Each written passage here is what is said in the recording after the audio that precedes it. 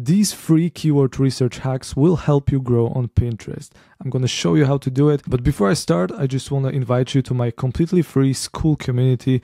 If you are serious about growing on Pinterest and starting your blog, you can just check out the link in the description. As of today, in 2025, there are a lot of different strategies to help you with keyword research. You can ask ChatGPT, you can use some other tools, but Pinclicks, it's the only tool that has access to this massive database of keywords that no other tool has. I just want to show you some of the results that people are having with this tool.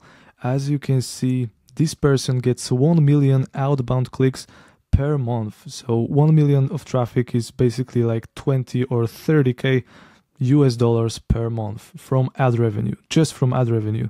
So this is a crazy amount. When you log in, you will see this interface and you will see the Keyword Explorer. It's a new feature that was announced just a couple of days ago and I'm loving it, honestly. It's just awesome. So the way it works, it's basically a huge database of all keywords that are there available on Pinterest. So let's say that you have a blog about recipes and about food. So if we type in beef recipes, we are going to see all of the most relevant keywords with their search volume.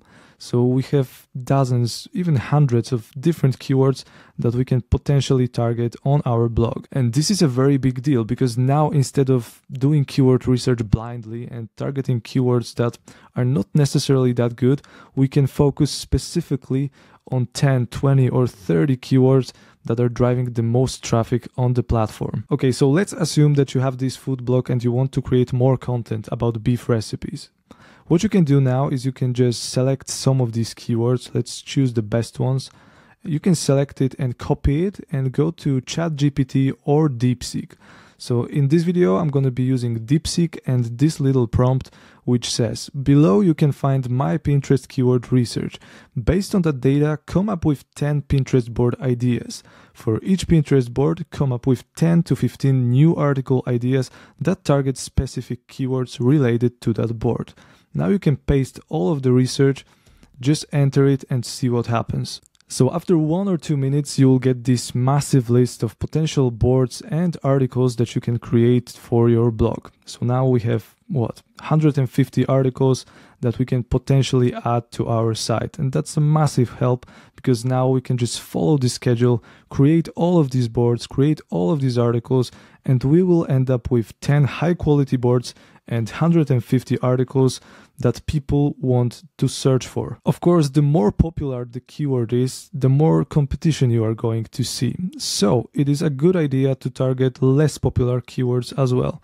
And even if the keyword has like 2,000 or 3,000 searches per month, that can still bring a lot of traffic to your site, especially if you have a lot of articles. But what matters the most is the fact that with Pinclicks, you can just see the search volume and you can see all of these different variations of the target keywords. So I highly recommend checking it out. The second strategy I want to show you is the feature called Top Pins. So if you click on Top Pins here and you search for any keyword, so let's say Italian meatballs. So if you go to Pinterest and search for Italian meatballs, you will see all of these pins and we can sort them out by the position and we can see that all of these pins are currently ranking number 1, 2, 3, 4 and so on.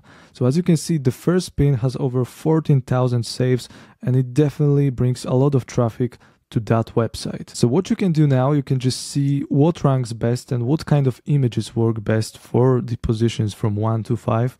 And you can check out what keywords they are using. Not many people are aware that Pinterest has its own internal system that classifies pins. So for example, this image is connected to all of these keywords that you can see here. Meatball easy recipe, meatballs from ground beef, best beef meatballs, and so on. So if you would create similar pin about the Italian meatballs and you would potentially use all of these keywords, you have a high chance of ranking high because you are using the exact annotated interests that Pinterest is using for a pin number 1. So the strategy here is very simple. You have to check out who ranks as number 1.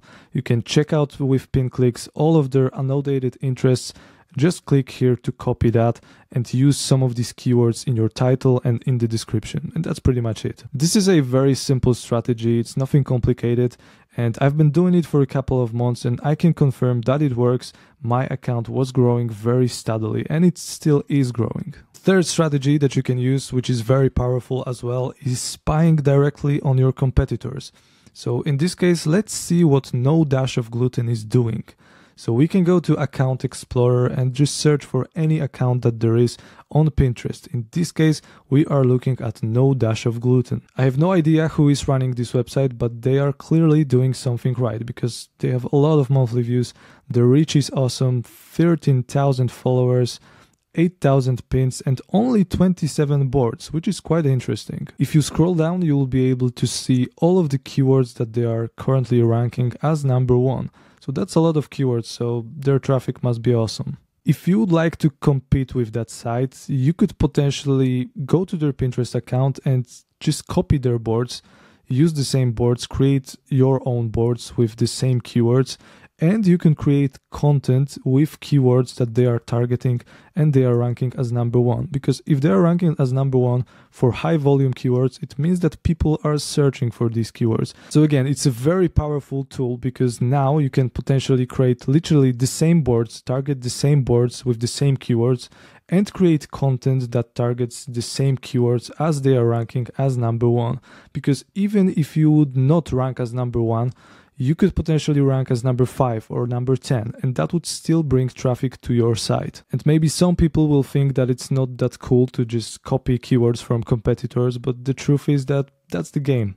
That's how it works, and I'm sure that there will be people who will be stealing your keywords as well. So again, you could just copy all of these keywords, paste it to DeepSeek or ChatGPT, ask it to give you ideas for your own articles, and you can take it from there. Okay, I hope that this quick video was helpful. If you want to check out Pinkleaks, there is a free trial available and the link is in the description, or you can just go to pinkleaks.com and check it out for yourself. If you are still watching this video, you are an absolute legend, so thanks for that, and I want to invite you to my free school community. If you are serious about growing on Pinterest and growing your blog traffic, feel free to join. It's all free. That's pretty much it, guys. I hope that this quick video was helpful, and if it was, consider subscribing to this channel. See you next time.